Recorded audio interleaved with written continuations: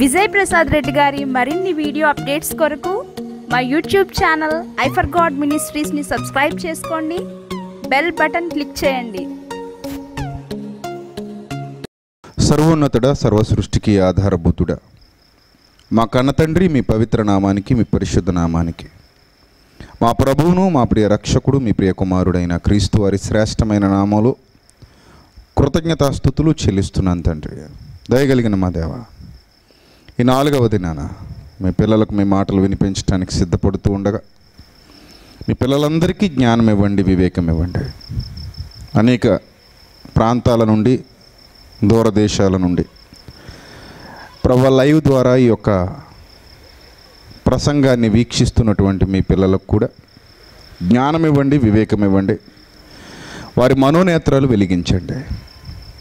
శుద్ధమైన హృదయం కలిగి, మీ యందు భయభక్తులు కలిగి, మీ మాటలు విని మా హృదయాలను మీకు అప్పగించుకొని తండ్రి మీ చిత్తానుసారంగా ప్రవర్తించుటకు మా అందరికీ నేర్పించమని, మీ సత్యవాక్యమును సరిగా విభజించి ఉపదేశించుటకు గాను మీ సమయోచితమైన జ్ఞానమును మరి ముఖ్యంగా మా యందు మీరు నివసింపజేసిన మా అందరి ఆదరణకర్త అయిన పరిశుద్ధాత్మదేవుని సహాయమును మెండుగా ప్రసాదించమని, త్వరలో మా కొరకు రాని ఉన్న మా ప్రభువును, మా ప్రియ రక్షకుడు, మీ ప్రియ కుమారుడైన క్రీస్తు వారి శ్రేష్టమైన అతి పవిత్రమైన నామములో ఈ ప్రార్థన మనవులు అడిగి వేడుకొనుచున్నాం మా కన్న తండ్రి, ఆమెన్.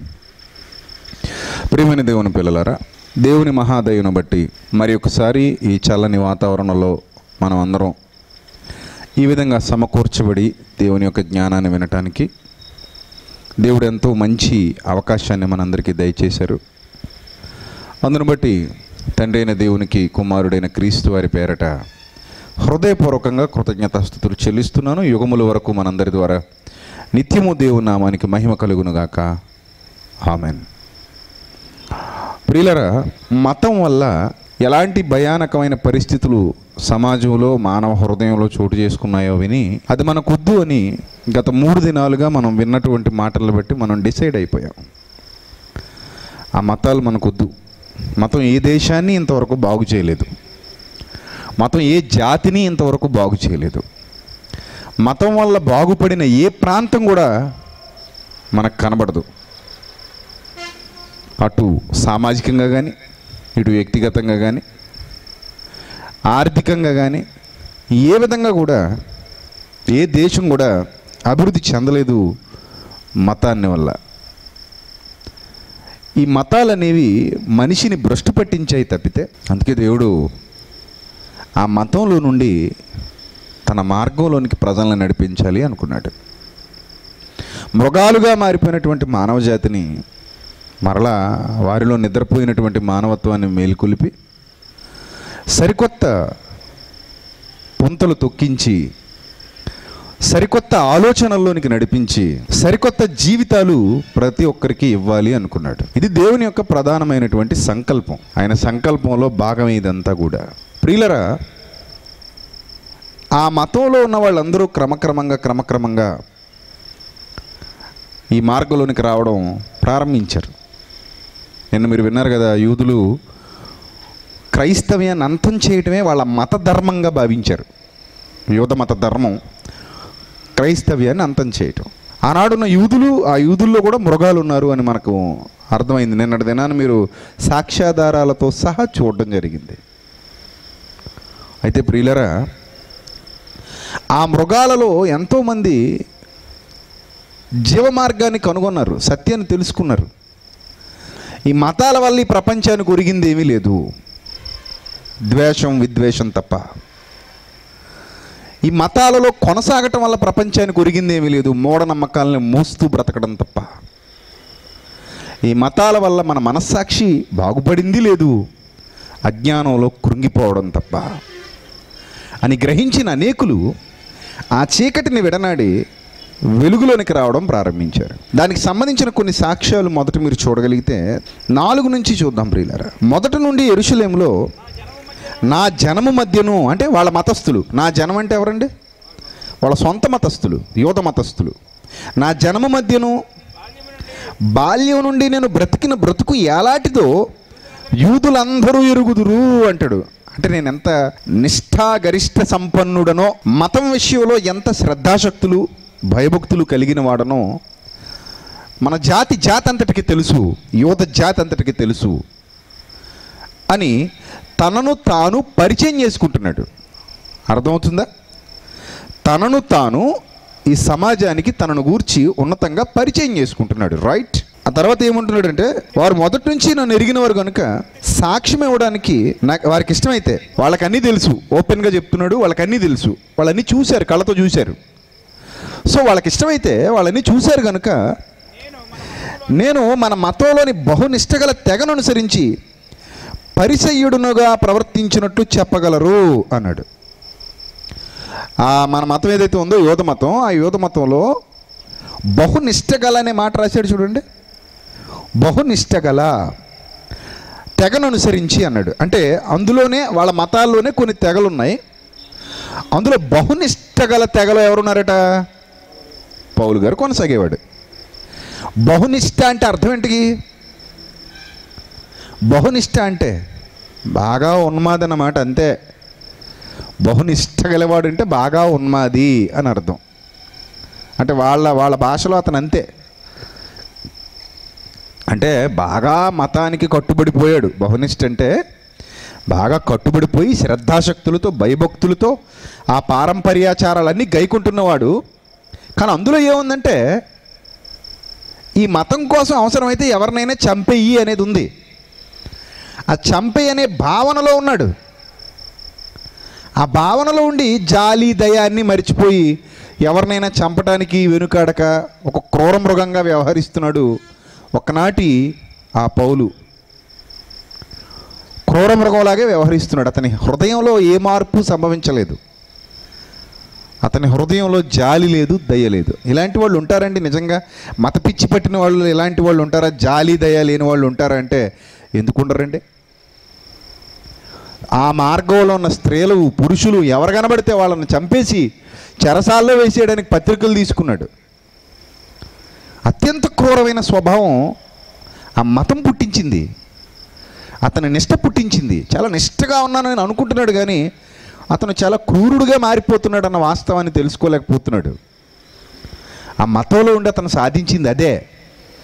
అలానే ఏమైనా మంచిగా బ్రతికాడా, ఆజ్ఞలు అనుసరించాడంటే ఏం లేదు, నా అంత పాప ఎవడు ఉండడు అంటాడు మళ్ళీ. మరి ఇంకెందుకు నీకు ఆ మతం? నీకేం ఉపయోగం ఉంది ఆ మతంలో? ఒక పక్క నిష్టగా ఉంటాను అనుకుంటున్నాడు పౌలు, ఒక పక్క పాపం మానకుండా బ్రతుకుతున్నాడు, అన్ని పాపాలు చేస్తున్నాడు. పాపులలో ప్రధాన పాపినైన నన్ను అంటాడు అతనే. మళ్ళీ అతనే ఆ మాట చెప్పేది కూడా అతనే. పాపుల్లో ప్రధాన పాపి అయినప్పుడు ఇంకా అతను చేసిన నిష్టే ఉందండి గుడ్డు? మీరే చెప్పండి. అతనే స్టేట్మెంట్ ఇస్తున్నాడు, పాపుల్లో నేను ప్రధాన పాపినని. అది ఎప్పుడు? ఆ మతంలో ఉన్నప్పుడే కదా. పాపుల్లో ప్రధాన పాపి ఎప్పుడండి? ఆ యోధ మతంలో ఉన్నప్పుడే. యోధ మతంలో ఉన్నప్పుడు పాపుల్లో ప్రధాన పాపి అయితే ఈ నిష్ట ఎక్కడది మరి? ఈ నిష్టలో ఉండి నేను బహునిష్టాగరిష్ట సంపన్నుడను అని తనకు తానే సాక్ష్యమిచ్చుకుంటున్నాడు. అయితే అతని గురించి అతను చెప్పుకుంటూ అంటున్నాడు, నేను పాపులలో ప్రధాన పాపిని, నా శరీరంలో మంచిది ఏదియు నివసింపదని నేను ఎరుగుతును. నా శరీరంలో మంచిది ఏదీ లేదు. అతని గత జీవితం గురించి మాట్లాడుతున్నప్పుడు అతను చాలా భయంకరుడని, అతను చాలా దుర్మార్గుడని, అతను చాలా క్రూరుడని, అతను సజ్జన ద్వేషుడని, అసూయాపరుడని, తన అవయవాల్ని అపవాది ఆయుధాలుగా మలుచుకుని దుర్నీతి సాధనాలుగా వాడుతున్నవాడని అతనే గ్రహించి నా శరీరమందు మంచిదేదియు నివసింపదని నేను ఎరుగుదును అని అతనే స్టేట్మెంట్ ఇచ్చాడు. అతని గత జీవితానికి సంబంధించి, అదే గత జీవితానికి సంబంధించి మాట్లాడుతున్నప్పుడు అంటాడు, బహునిష్ట గలవాడను అంటాడు. నీ బ్రతుకులో పాప భీతి అనేది లేనప్పుడు, పాపానికి వ్యతిరేకంగా ప్రతిక్షణం పోరాడాలి అన్న ఆలోచనే లేనప్పుడు నీ నిష్ట ఒక నిష్టేనా? అది అసలు నిష్టేనా? ఆ నిష్ట వల్ల ఏమైనా ప్రయోజనం ఉందా? లేదు. మతాలలో ఎక్కడ కూడా పాపానికి వ్యతిరేకంగా పోరాడాలన్న నియమాలు లేవు. ఆ నియమాన్ని అనుక్షణం అనుసరించాలి అన్న భావాలు లేవు. ఆ విధమైన భయం లేదు. ఎందుకంటే వాళ్ళకొక నిరీక్షణ అంటూ ఉంటే కదా. మతం ఎప్పుడు నిరీక్షణను పుట్టించదు, మతం ఎప్పుడు మంట కలిగిస్తుంది అంతే, మంట రాజేసిపోద్ది అంతే. మతంలో నిరీక్షణ ఉండదు. కావాలంటే మీరు గమనించండి, మతంలో కొనసాగుతున్న వాళ్ళని చూడండి, వాళ్ళకి ఏ నిరీక్షణ ఉండదు.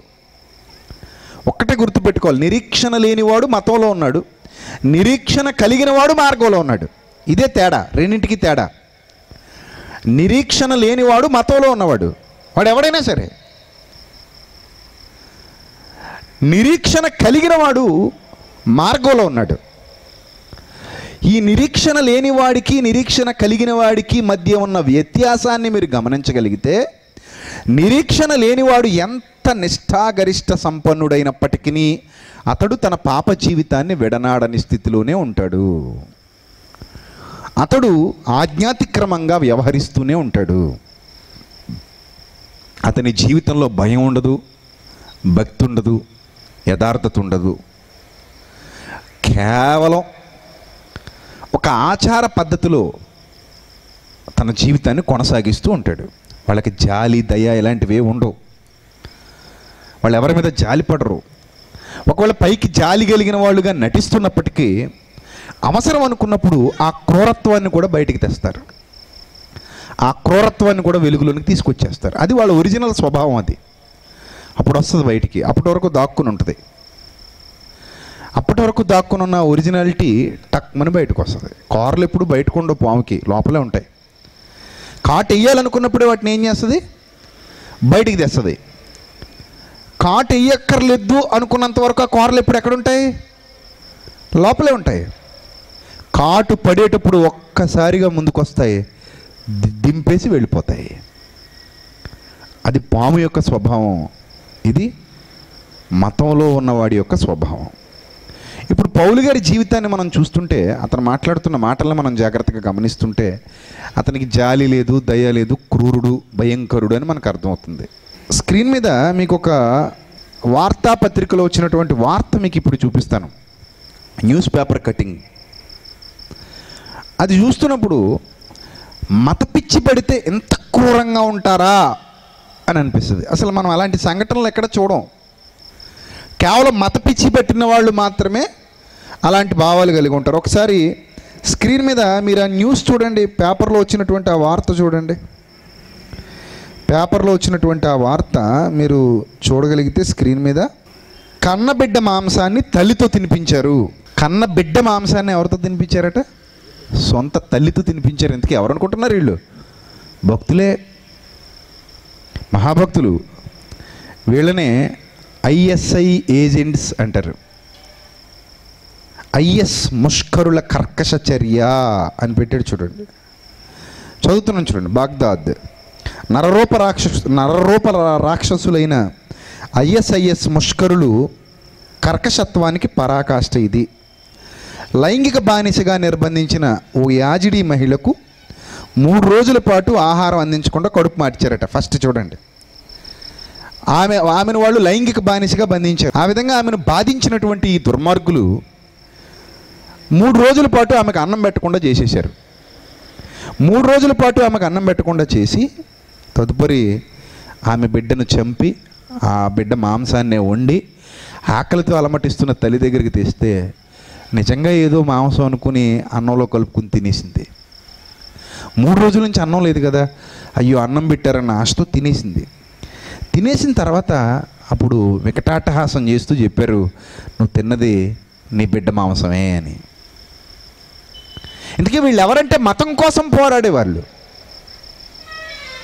వాళ్ళు మతం కోసం, దేవుడి కోసం పోరాడుతున్నారు. వాళ్ళు ఐఎస్ఐఎస్ అంటే వాళ్ళు జిహాద్ అంటూ వాళ్ళ ప్రాణాలను కూడా అవసరమైతే తీసేసుకోవడానికి వెనకాడరు. జిహాద్, పవిత్ర యుద్ధం, పవిత్రమైన చావు. వాళ్ళందరూ ఎవరంటే దైవభక్తులు. వాళ్ళ దృష్టిలో వాళ్ళు దైవభక్తులు. వాళ్ళ దృష్టిలో ఎంత ఘోరం అంటే, వాళ్ళు చచ్చిపోతే ఎక్కడికి వెళ్ళిపోతారో తెలుసా? వాళ్ళ దృష్టిలో చచ్చిపోతే వాళ్ళు దేవుడి దగ్గరికి వెళ్ళిపోతారట. వాళ్ళు అలా చెప్పుకుంటారు, కానీ వాళ్ళు నిజమైన ఇస్లాం వాళ్ళు కాదని ఇస్లాం సోదరులు చాలామంది వాళ్ళని వ్యతిరేకిస్తూ ఉంటారు. వీళ్ళు మా వాళ్ళు కాదు అంటారు. వాళ్ళు వీళ్ళని వ్యతిరేకిస్తూ వీళ్ళు మా వాళ్ళు కాదు, వీళ్ళకి మాకు సంబంధం లేదు అని చెప్తూ ఉంటారు. ఏదేమైనప్పటికీ వాళ్ళ ఉద్దేశాలు చూడండి. వాళ్ళు నిజమైన మార్గంలో ఉన్నవాళ్ళు కారు. నిజమైన మార్గంలో ఉన్నవాళ్ళు కారు కనుక ఒక మతాన్ని మత ప్రాతిపదికన దాన్ని కూడా సరిగా అర్థం చేసుకోకుండా మూర్ఖత్వంతో ముందుకెళుతూ జాలి, దయ, కరుణ అన్నింటికీ చరమగీతం పాడి వాటన్నిటికీ నీళ్ళు వదిలేసి అసలు చేయరాని కార్యాలు, మృగాలు కూడా చేయవు కదండి అలాంటివి. చేస్తాయా? మృగం చేస్తుందండి అలాంటి పని. మృగమే చేయటానికి సాహసించని అలాంటి నీచమైన పనులను వీళ్ళు జరిగిస్తున్నారంటే మీరు ఆలోచించండి ప్రియులారా. మనిషి మనలాగే ఈ భూమి మీదకి వచ్చిన మనిషి ఎంత పైశాచికంగా మారిపోతున్నాడా అని అనిపించట్లేదు? మనలాంటి రక్తమాంసాలు కలిగినటువంటి మనిషి, దేవుని వలన భూమి మీదకు అడుగుపెట్టినటువంటి మనిషి ఎంత పైశాచికత్వంతో నిండిపోతున్నాడా అని అనిపించట్లేదు? అనిపిస్తుంది కదా. ఇలాంటి వాడే పౌలు కూడా ఒకప్పుడు బహునిష్ట గలవాడని అంటున్నాడు, భక్తి జీవితం అంటున్నాడు. కానీ పాపాన్ని విడిచిపెట్టలేదు, క్రూరత్వాన్ని విడిచిపెట్టలేదు, జాలి లేదు, దయ లేదు, యథార్థత లేదు. క్రూరుడుగా ఉన్నాడు, నేను బాగా నిష్ట కలిగిన ఉన్నాడు. మరో చోట చెప్తాడు చూడండి, గలతీయులకు రాసిన పత్రిక 1వ అధ్యాయము 14వ వచనంలో కూడా సాక్ష్యం ఇస్తాడు. నా పితరుల పారంపర్యాచారమందు విశేష ఆసక్తి గలవాడనై నా స్వజాతీయులలో నా సమాన వయస్కులైన అనేకుల కంటే యూదుల మతములో ఆధిక్యత నొంది తినని నా నడవడిని గూర్చి మీరు వింటిరి అంటాడు. యూదుల మతంలోనట అతని సమాన వయస్కులందరికంటేనట ఆధిక్యత నొందాడట. అలాగే ఆ పితరుల పారంపర్యాచారాలు ఉంటాయి కదా, ఈ ఆచారాలు యూదుల ఆచారాలు. ఈ యూదుల ఆచారాల్లో విశేషమైన ఆసక్తి కలిగిన వాడట. అవన్నీ ఇతను ఇస్తున్నటువంటి సాక్ష్యాలు ప్రియులారా. కానీ యథార్థత లేదండి ఇతనికి. అందుకే ఇవన్నీ ఎరిగిన వాడే తన జీవితం యొక్క పరమార్థాన్ని గ్రహించిన నాడు మతం మీద బాగా ద్వేషాన్ని, విరక్తిని పెంచుకున్నాడు. చీ అనిపించిందండి ఆ మతాన్ని వెనక్కి తిరిగి చూస్తుంటే. తను ఏ మతంలో నుంచి అయితే వచ్చాడో, యూద మతం, ఆ యూద మతాన్ని వెనక్కి తిరిగి చూస్తుంటే అసహ్యం అనిపించింది. చీ, ఇదే నన్ను బాగు చేస్తుంది, ఇదే నన్ను బాగు చేసేది, ఈ మతం నన్ను బాగు చేసేది. మతంలో ఏముంది? బాగు చేయడానికి ఏమీ లేదు, భయమే లేదు, అక్కడ దైవభీతి లేదు. ఎలా అయినా ఉండొచ్చు, నేను ఎవరికి లెక్క చెప్పాల్సిన పని లేదు, నేను వినే మాటలు కూడా అలాంటివే. పోనీ ఏదైనా ఆచరిద్దాం అనుకుంటే ఆచరణలో కూడా ఏమంత పట్టు లేదు. నేను నేను వినడానికి కానీ చదవడానికి కానీ అంత పట్టున్న పుస్తకాలు, గ్రంథాలు లేవు.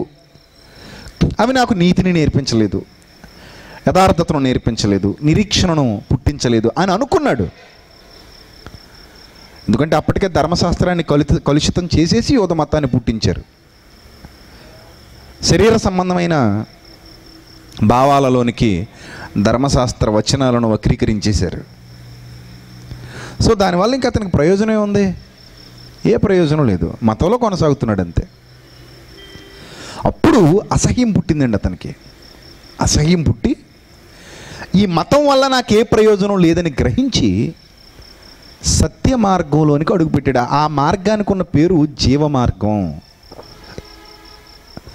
ఎవరైతే మతాన్ని వ్యతిరేకిస్తున్నారో వాళ్ళు ప్రవేశించవలసింది జీవ మార్గంలోనికి. దానికి మరో పేరుంది, అది నిత్య జీవ మార్గము అంటారు.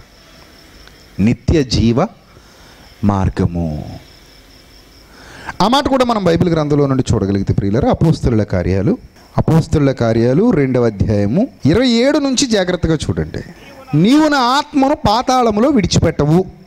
ఇది కేవలం యేసుక్రీస్తు ప్రభు వారికి అనుకోకండి, అందరికీ వర్తించేటువంటి మాటలే. తర్వాత మనకి, మొదట ఆయనకి, తర్వాత మనకి. నీవు నా ఆత్మను పాతాళములో విడిచిపెట్టవు, నీ పరిశుద్ధుని కుళ్ళు పట్టనీయవు. ఇది మాత్రం ప్రభువుకి చెప్పాడు. ఆ తర్వాత అంటాడు, నాకు జీవ మార్గములు తెలిపితివి అన్నాడు. ఇది దావీదు ద్వారా వ్రాయించినటువంటి ప్రవచనం ప్రియులారా. ఇందులో యేసుక్రీస్తు ప్రభు వారిని ఇంక్లూడ్ చేశాడు. దావీదు గారి ద్వారా కీర్తనల గ్రంథంలో 16వ కీర్తనలో వ్రాయబడినటువంటి ప్రవచనం ఇది. ఇందులో నాకు జీవ మార్గములు తెలిపితివి అనే పదం కనబడుతుంది చూడండి. అంటే మతంలో జీవం లేదని, మతంలో జీవమార్గం లేదని మనకు తెలియంది కాదు. మీరు ఏ మతాన్నైనా మీరు పరీక్షించుకోవచ్చు, అందులో జీవమార్గం అనేది మనకు కానరాదు. కానీ ఇక్కడ పర్టికులర్గా చెబుతున్నాడు, జీవమార్గములు నాకు తెలిపితివి అంటున్నాడు. అంటే ఒక నిరీక్షణ ఉంది, నా ఆత్మ పాతాళంలో విడిచిపెట్టబడదు, నీ పరిశుద్ధుడిని నీవు కుళ్ళు పట్టనీయవు, ఆ తదుపరి ఒక అద్భుతమైన అమూల్యమైన జీవితాన్ని మరణానంతరం నేను సంతరించుకోబోతున్నాను, అది నేను పొందుకోబోతున్నాను. దాని కొరకు ఎదురు చూడడంలోనే ఒక అద్భుతమైన ఆనందాన్ని అనుభవిస్తున్నాను.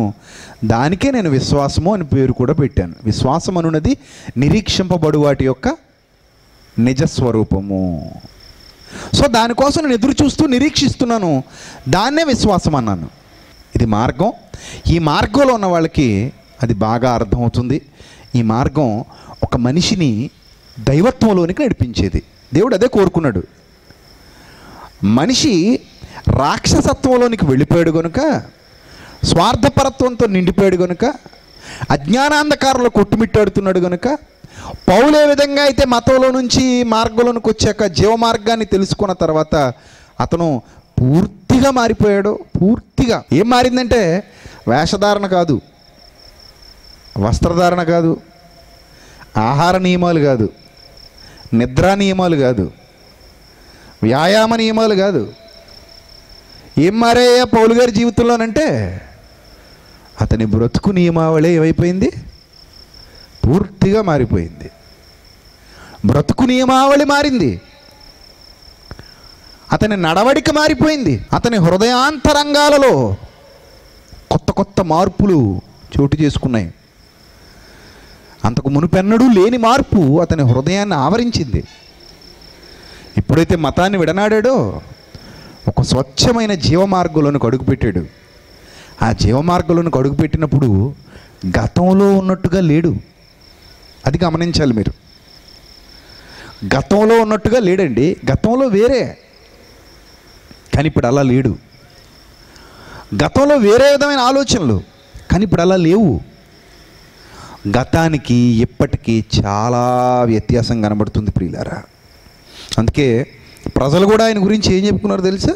గలతీలకు రాసిన పత్రిక 1వ అధ్యాయం 23వ వచనం, 22 నుంచి చూద్దాం. క్రీస్తునందున్న యోదయ సంఘముల వారికి నా ముఖ పరిచయం లేకుండా కానీ మునుపు మనలను హింస పెట్టినవాడు తాను పూర్వమందు పాడు చేయుచూ వచ్చిన మతమును, పుట్టినోట్ల విశ్వాసము అంటాడండి, విశ్వాసమును ప్రకటించుచున్నాడన్న సంగతి మాత్రమే విని అంటాడు. తాను పూర్వమందు ఏం చేశాడట? దీన్ని పాడు చేశాడు. పూర్వమందు ఏ మార్గాన్నైతే పాడు చేయాలనుకున్నాడో ఆ పూర్వమందు పాడు చేయాలనుకున్న మార్గంలోనే మరలా కొనసాగుతున్నాడు. ఆ మార్గంలోనే నడుస్తున్నాడు, ఆ మార్గాన్నే ప్రచురం చేస్తున్నాడు, ఆ మార్గంలోనే అందరినీ నడవమని బోధిస్తున్నాడు, ఆ మార్గం యొక్క విలువను సమాజానికి తెలియజేస్తున్నాడు. ఇతని బ్రతుకే ఒక సాక్ష్యంగా కనబడుతుంది సమాజానికి. అప్పుడు ఇతని జీవితమే ఒక సాక్ష్యంగా కనబడుతుంది. వాళ్ళు ఏమనుకుంటున్నారంటే, పూర్వమందు ఇతడు దోషకుడు, హింసకుడు, హానికరుడు, పూర్వమందు ఇతడు పాడు చేయించు వచ్చిన విశ్వాసాన్ని ఇప్పుడు ఈయనే దగ్గరుండి ఏం చేస్తున్నాడు? ప్రకటిస్తున్నాడు. ఇదే విశ్వాసాన్ని ఇతడు పూర్వమందు పాడు చేశాడు, పాడు చేయాలనుకున్నాడు. కానీ ఇప్పుడు ఇదే విశ్వాసం కోసం రాజుల ముందు నిలబడుతున్నాడు, ఇదే విశ్వాసం కోసం అధికారుల ముందు తల ఉంచుకుంటున్నాడు, ఇదే విశ్వాసం కోసం ప్రజలందరి ఎదుట బాహాటంగా గళం విప్పుతున్నాడు, ఇదే విశ్వాసం కోసం దెబ్బలు తింటున్నాడు, ఇదే విశ్వాసం కోసం తిట్లు తింటున్నాడు, ఇదే విశ్వాసం కోసం అవమానాలు ఎదుర్కొంటున్నాడు. మతంలో నుండి మార్గంలోనికి నడిపించాలని ప్రయత్నపడుతున్నాడు. చూశారు? ఇతను ఒక మతంలో క్రూరుడుగా ఉండేవాడు, అది అతనికి తెలుసు. సో అతను బయటకు వచ్చి మీరు కూడా ఈ క్రూరత్వంలో నుంచి బయటికి రండి అంటున్నాడు. దీన్ని మత మార్పిడి అనకూడదండి. చాలామంది అంటారు మత మార్పిడి అంటారండి. మత మార్పిడి నన్ను అడిగితే క్రైస్తవ్యంలోనికి రావడం మతాన్ని మార్చటం కాదు, మతాన్ని సమాధి చేయటం. అర్థమవుతుందా? క్రైస్తవ్యంలోనికి ఒక వ్యక్తి ప్రవేశిస్తున్నాడు అంటే మతం మారాడు అని అనకూడదు ప్రియులరా, మతాన్ని సమాధి చేసేశాడు అనాలి. ఎందుకంటే మతంలో నుంచి మతంలోకి వస్తే మత మార్పిడి. అతను మతంలో నుంచి మతంలోనికి రాలేదే, విశ్వాసంలోనికి వచ్చాడు, నిరీక్షణలోనికి వచ్చాడు. అంటే అతని గత మతాన్ని ఏం చేశాడు? సమాధి చేశాడు. సో క్రైస్తవ్యం అంటే మత నిర్మూలన లేక మత సమాధి. క్రైస్తవ్యానికి రావడం అంటే మత సమాధి లేకపోతే మత నిర్మూలన అని చెప్పుకోవచ్చు, అంతేగాని మత మార్పిడి అని చెప్పుకోకూడదు. ఇప్పుడు పౌలు గారు తన మతాన్ని కప్పెట్టేశాడు, సమాధి చేసేసాడు. తన మతాన్నే కాదు, ఈ లోకాన్నే సమాధి చేసేసాడు. చాలామందికి తెలియదు కదా, బాప్తీసం అంటే అర్థం ఏంటి? సమాధి.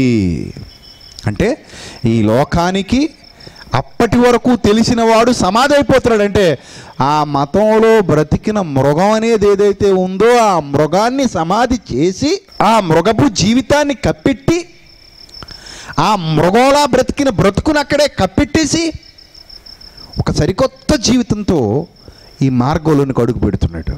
అది చాలా గొప్పది, అది చాలా ఉన్నతమైనది, అది చాలా చాలా గొప్పదైన నిరీక్షణను కలుగజేసేది. అలాంటి స్థితిలోనికి ఇతను వచ్చాడు. ఆ స్థితిలోనికి అందరినీ రమ్మని పిలుస్తున్నాడు. అందరూ అందులోనికే రావాలి. రాజుల్ని సైతం అంటాడు, రాజా నేను మాత్రమే కాదు, ఇక్కడున్న మీరందరూ నా వలే ఉండగోరుతున్నాను అంటాడు. రాజులే షాక్ అయిపోతారు, ఏంటయ్యా నువ్వు మాట్లాడేది? మమ్మల్ని అందరినీ కూడా రోమా మతంలో ఉన్నాం మేము, మమ్మల్ని మతం మారిపోమంటావా? మాది రోమా మతం అయ్యా, మారిపోమంటావా మమ్మల్ని? అయ్యా మీరు మాత్రమే కాదు, ఇక్కడ ఉన్న వాళ్ళందరూ మారిపోతే బాగుంటుంది, మతంలోకి కాదు, మతాన్ని కప్పెట్టి ఈ మహామార్గంలోనికి, మతాన్ని సమాధి చేసి ఈ సరికొత్త మార్గంలోనికి మనం రావాలి. మళ్ళీ గుర్తు చేస్తున్నాను, మతంలో నిరీక్షణ లేదు, ఈ మార్గంలో నిరీక్షణ ఉంది. మతంలో పాపభీతి లేదు, ఈ మార్గంలో పాపభీతి ఉంది. మతంలో యథార్థత లేదు, ఈ మార్గం యథార్థతను మాత్రమే బోధిస్తుంది. మతంలో నీతి నియమాలు లేవు, కానీ ఈ మార్గంలో నీతి ఉంది, నియమం ఉంది. మతానికి ఈ మార్గానికి చాలా వ్యత్యాసం ఉంది. ఇంకా గొప్ప విషయం ఏంటంటే మతంలో మార్గదర్శి లేడు, కానీ మార్గములో మార్గదర్శి ఉన్నాడు. ఆ మార్గదర్శిని బట్టే ఇది మార్గం అయింది. గమనించాలి విషయాలు. మతంలో త్యాగం లేదు, కానీ మార్గంలో త్యాగం ఉంది. మతంలో తన స్వార్థం తాను చూసుకోవటం ఉంది, ఎదుటివాడి కొరకు ఆలోచించటం లేదు. కానీ మార్గంలో ఎదుటివాని కొరకు ఆలోచించటం అనేది కూడా ఉంది. మతంలో తన మేలు తానే చూసుకోవటం ఉంది, మార్గంలో ఎదుటివాడి మేలు కొరకు ఆలోచించటం ఉంది. మీరు గమనించాలి. నిన్ను వలె నీ పొరుగు వానిని ప్రేమించు అని మార్గం చెబుతుంది. నీ స్వార్థం కోసం ఎవరినైనా నాశనం గావించు అని మతం చెబుతుంది. చూసారు ఎంత వ్యత్యాసం ఉందో? ఎంత వ్యత్యాసం ఉందో చూడండి. ఆకాశానికి భూమికి ఉన్నంత తేడా. పూర్తి వ్యతిరేకం అండి. మతానికి మార్గానికి చాలా వ్యతిరేకం ఉందండి. అది గమనించిన వాళ్ళందరూ మతాన్ని సమాధి చేసి మార్గంలోకి వచ్చేసారు.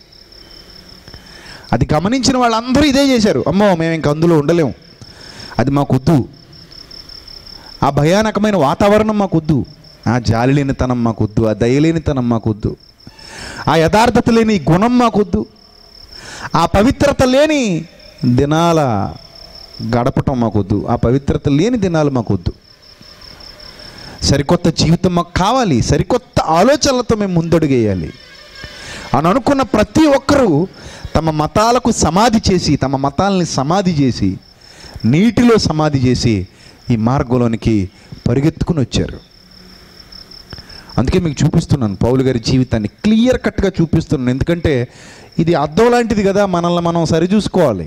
ఈ అద్దం ముందు ఈ అద్దం ముందు మనల్ని మనం సరిచూసుకున్నప్పుడు నేను ఆ మృగపు స్వభావాన్ని సమాధి చేసి, ఆ మతతత్వపు స్వభావాన్ని సమాధి చేసి ఈ యొక్క మార్గంలోనికి నేను ప్రవేశించగలిగానా లేదా అనేది మనం ఈ వాక్యం అనే అద్దం ముందు నిలబడి సరిచూసుకున్నప్పుడే మనకు అర్థమవుతుంది.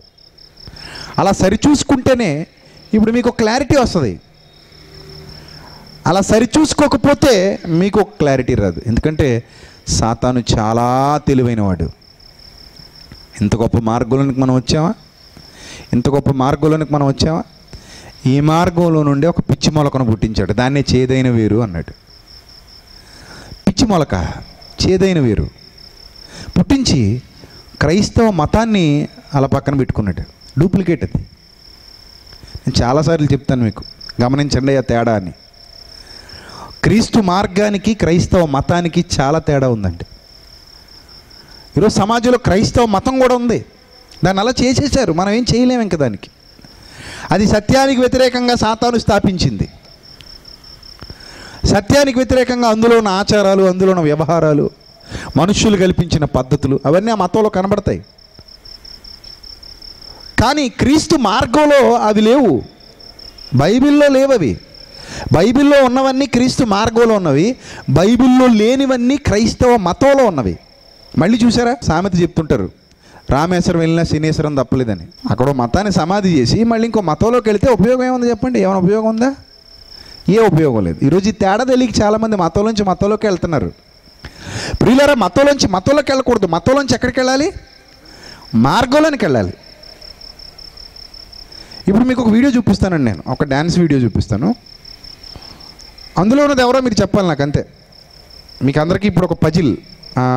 ఐ థింక్ ఇదొక ఎగ్జామ్ మీకు, లేకపోతే ఇదొక క్వశ్చన్ అనుకోండి. అంత పెద్ద పెద్ద పదాలు ఎందుకులేండి, మీకు అర్థమైపోయింది కదా. సరే, వీడియో చూడండి ఫస్ట్. వీళ్ళెవరు? క్రైస్తవులా కాదా? ఎలా చెప్పగలిగారండి మీరు క్రైస్తవులని? వాళ్ళు దేన్ని చూశారు? అది బట్టలు చూశారు. అక్కడ ఒక ఆయన ఉన్నాడు, పోపు. ఆయన చూశారు మీరు. తెల్లబట్టలు వేసుకుని అంగి బాగా డ్యాన్స్ చేస్తున్నాడు అమ్మాయిలతో. చూడగానే మనకి ఏమనిపించిందంటే, ఓ క్రైస్తవులు ఏదో భక్తి చేసుకుంటున్నారు, అంతేనా? క్రైస్తవులు ఏం చేసుకుంటున్నారు? భక్త. క్రైస్తవులు చేసుకునే భక్తి అది. ఇప్పుడు చెప్పండి, క్రైస్తవ మతం ఉందా? వాళ్ళు క్రైస్తవ మతానికి చెందిన వాళ్ళు గనుకనే ఈ మార్గంలో లేరు. బాగా గుర్తుపెట్టుకోండి. క్రైస్తవ మతానికి, క్రీస్తు మార్గానికి, ఆకాశానికి భూమికి ఉన్నంత వ్యత్యాసం ఉంది. అర్థమవుతుందా? క్రైస్తవ మతానికి క్రీస్తు మార్గానికి అంత తేడా ఉంది. ఇప్పుడు మీరు చూసింది క్రైస్తవ మతం యొక్క విశ్వరూపం. ఇంకా అలాంటి రూపాలు చాలా కనబడతాయి మనకి సమాజంలో. కానీ క్రీస్తు మార్గం అలాంటిది కాదు. క్రీస్తు మార్గంలో అలాంటివి లేవు. వాళ్ళ యొక్క ఆలోచనలు, వాళ్ళ యొక్క విధానాలు ఇటువంటివి కావు. దానివల్ల భక్తి జీవితం రాదు. అది భక్తి కాదు. సంఘంలో ఇలాంటి నృత్యాలు చేయటం వలన సంఘానికి కానీ సంఘ విశ్వాసులకు కానీ ఏమాత్రం ప్రయోజనం చేకూరదు. కానీ ఈరోజు ముఖ్యంగా ఇలాంటివి జరిగించే వాళ్ళు ఉన్నారు. వాళ్ళు కూడా మత సంబంధులే. క్రైస్తవ మతానికి తెరతీశారు. ఎన్నో సిద్ధాంతాలు పుట్టించారు, ఎన్నో ఆచారాలు పుట్టించారు, ఎన్నో భయంకరమైన శాఖలుగా విడిపోయారు. వాటిలో ఎన్నో కొత్త కొత్త ఆచారాలకు తెరతీశారు. వాళ్ళ ఆలోచనలను పాడు చేసుకున్నారు.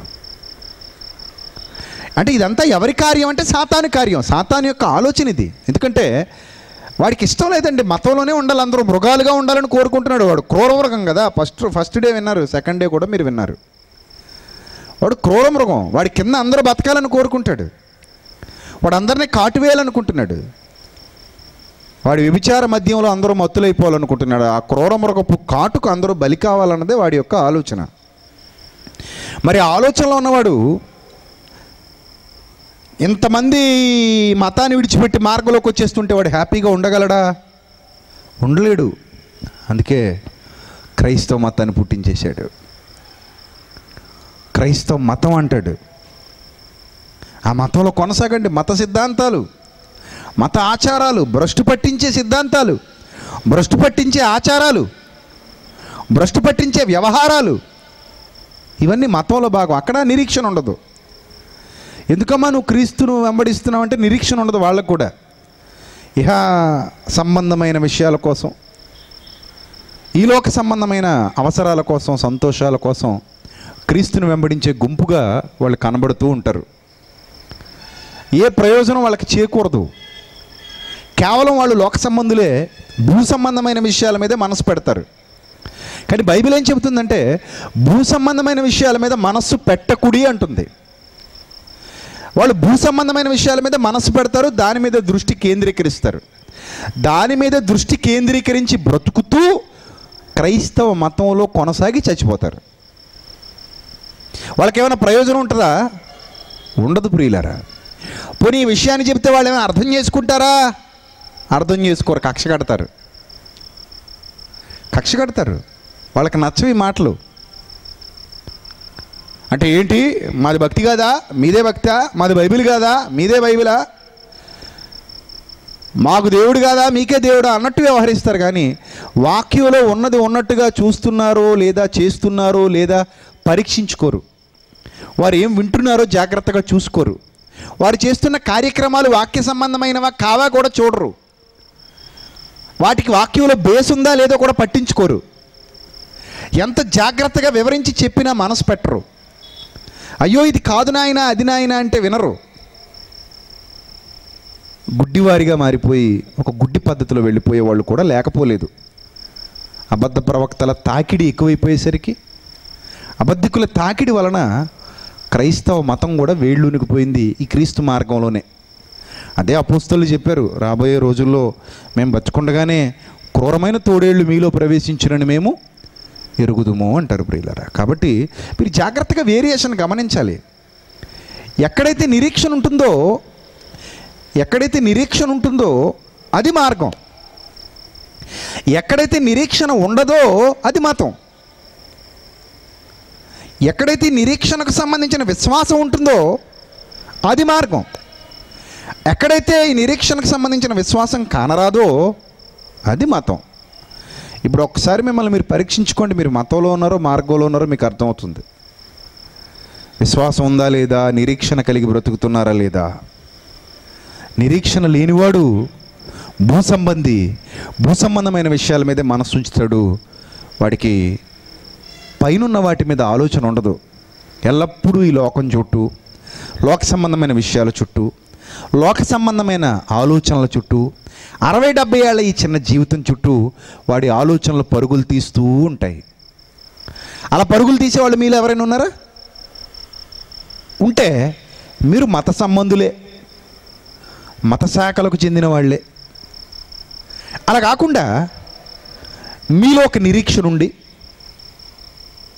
మీలో ప్రభువు కొరకైన తృష్ణ, తపన ఉండి, వాక్యాన్ని నేర్చుకోవాలనే ఆలోచన, దాని ప్రకారంగా ప్రవర్తించాలనే ఆలోచన, పరలోకం అనే ఒక మహాలోకం ఉందని,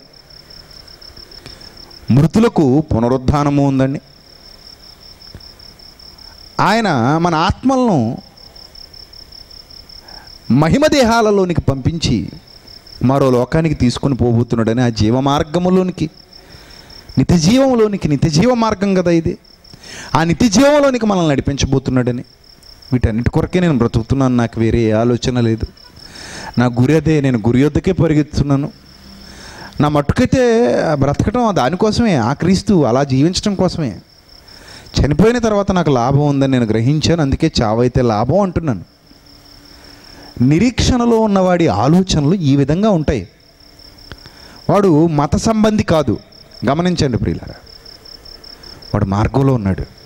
అచ్చంగా పౌలు లాంటివాడు, అచ్చంగా అపోస్తలుల లాంటివాడు, అచ్చంగా ప్రారంభ సంఘ క్రైస్తవుల లాంటివాడు. వాళ్ళ ఆలోచనలకు వీళ్ళ ఆలోచనలకు ఏమాత్రం తేడా ఉండకుండా వాళ్ళ విశ్వాస ప్రమాణాన్ని గైకుంటూ అదే విశ్వాస జీవితాన్ని జీవించడానికి ఎవడైతే ముందడుగు వేస్తున్నాడో వాడు మతంలో లేడు. ప్రియులరా, బైబిల్ దగ్గర పెట్టుకుని భక్తుల జీవితాలు చదువుతూ ఇలాంటి వీడియోలు ఒక 4 చూసామనుకోండి, ఎక్కడైనా కనీసం ఎక్కడైనా ఒక్క చోటైనా పొత్తు కుదురుతుందండి వాళ్ళకి వీళ్ళకి? చెప్పండి, మీరే చెప్పండి. బైబిల్లోని భక్తుల జీవితాలకి, తెర మీద మనకు కనబడుతున్న ఈ భక్తుల జీవితాలకి ఎక్కడైనా పొత్తు కుదురుతుందంటారా? కుదరదండి. వాళ్ళు నిరీక్షణ కలిగి జీవించారు, వాళ్ళు మార్గంలోనికి వచ్చేసారు, మతాన్ని సమాధి చేసి వచ్చారు. వీళ్ళు ఒక పెట్టిలో నుంచి ఇంకో పెట్టిలోకి మారారు అంతే. మతాన్ని సమాధి చేయలే, ఒక పెట్టిలో నుండి ఇంకో పెట్టిలోనికి మారారు, ఒక అజ్ఞానంలో నుండి ఇంకొక అజ్ఞానంలోనికి మారారు. చూసారా? ఏ రాయి అయితే ఏముందండి పళ్ళు ఓడగొట్టుకోవడానికి అన్నట్టు, కాటేర్రాయి పక్కన పెట్టి కంకర్రాయి తీసుకున్నట్టు, కంకర్రాయి పక్కన పెట్టి కాటేర్రాయి తీసుకున్నట్టు. ఏ రాయి అయితే ఏముందండి? ఊడేది పళ్ళే కదా. మతంలో నుంచి మతంలోనికి రావడం వల్ల ఏ ప్రయోజనం లేదు. ఇలా మతంలో నుంచి మతంలోనికి వచ్చిన వాళ్ళే దౌర్భాగ్యులు చాలామంది. రోజు యథార్థత లేకుండా, సరైన విశ్వాస జీవితం లేకుండా, ఐక్యత లేకుండా, సహోదర ప్రేమ లేకుండా, ఎవడికి నచ్చినట్టుగా వాడు బ్రతుకుతూ, ఎవడికి ఇష్టం వచ్చినట్టుగా వాడు తిరుగుతూ, ఎవడికి నచ్చిన మార్గాల్లో వాడు వెళ్ళిపోతూ,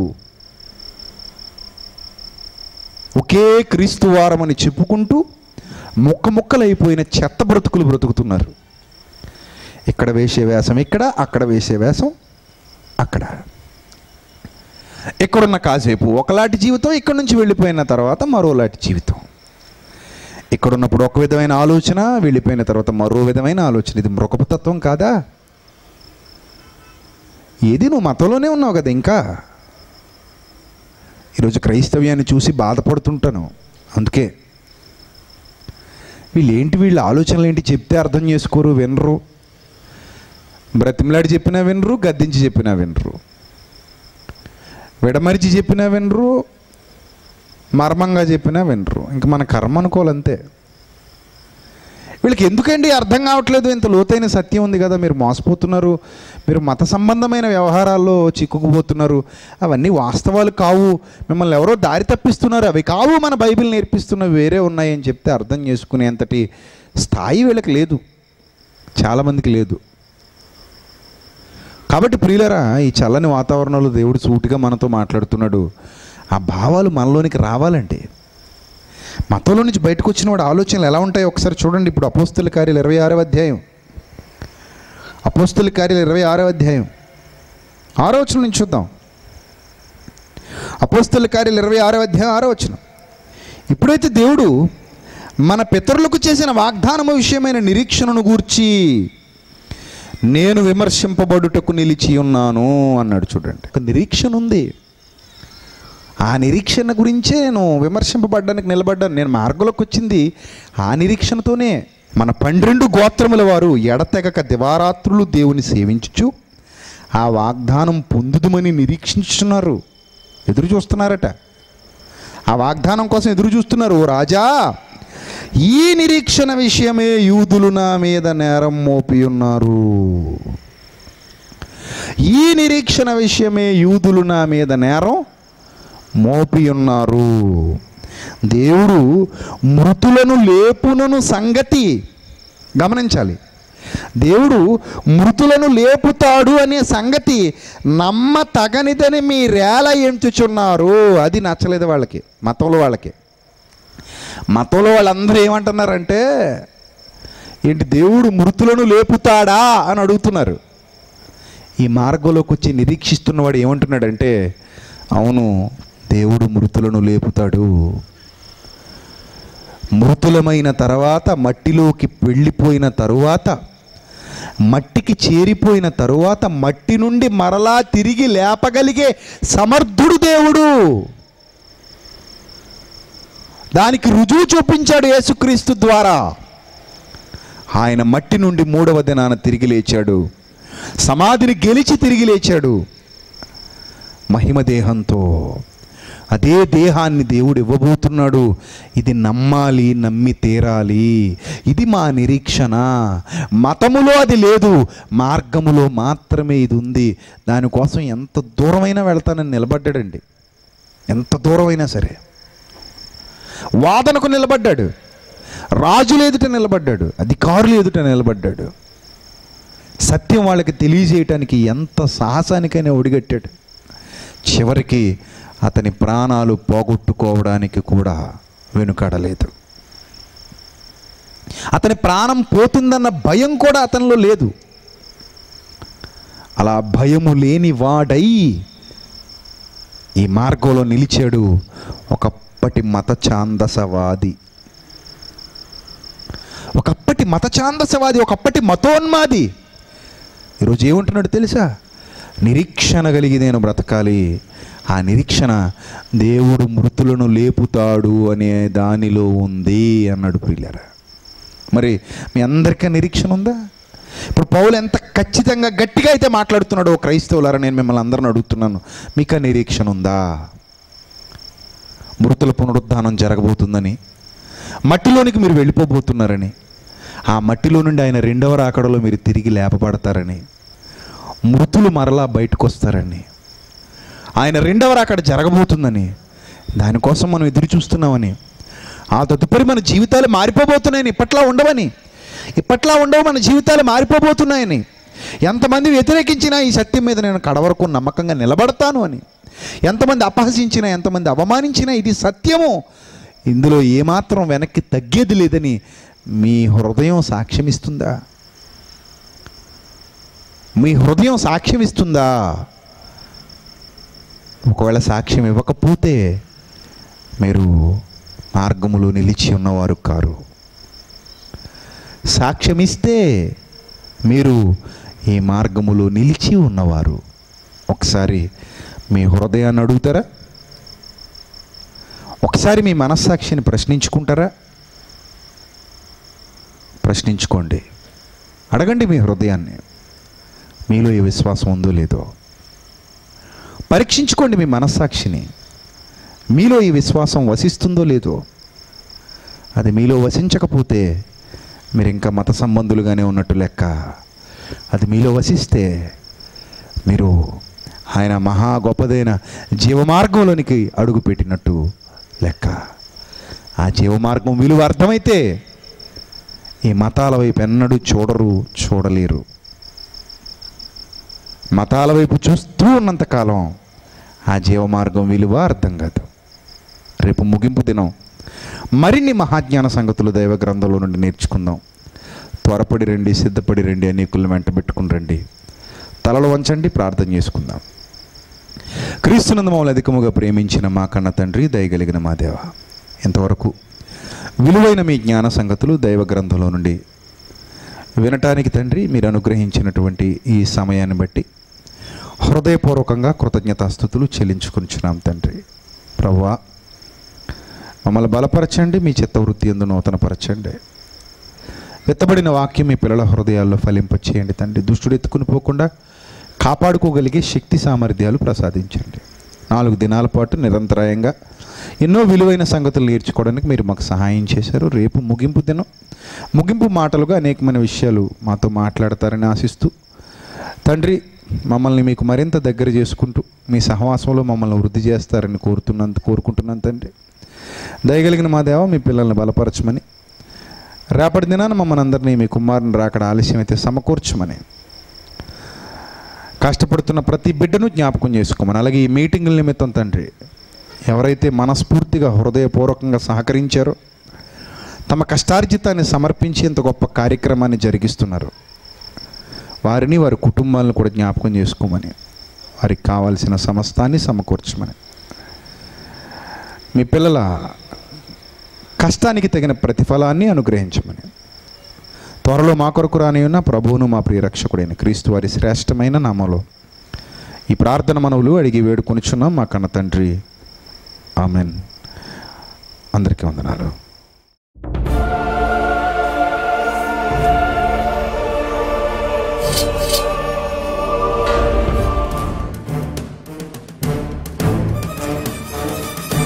ఆది నీవే, అంతం నీవే, ప్రభవం నీవే, ప్రళయం నీవే, అల్ఫయు నీవే, ఓమెఘయు నీవే, విలయం నీవే, స్థిర నిలయం నీవే, గగనం భువనం సకలం నీవే, జగతిని నడిపే జ్యోతివి నీవే. సమరం అమరం సర్వము నీవే, అన్ని నామాలు ప్రణమిల్లే సర్వోన్నత నామం నీవే, సర్వోన్నత నామం నీవే.